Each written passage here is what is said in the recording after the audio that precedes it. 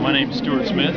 Stuart Smith, where are you from? I'm from Piney Flats, Tennessee. It's Upper East Tennessee, Sullivan County system. Great. Where do you teach? I teach at Bluff City Elementary School. I'm the art teacher there. Oh, fantastic, fantastic. And what brings you all the way from your art room to the state capitol today? Well, I'm a little discouraged with our, I'm a registered Republican, and I'm very discouraged with our Republican representatives. They seem to want to not listen to us and not work with us, just sort of, instead of working with us, just sort of telling us what to do.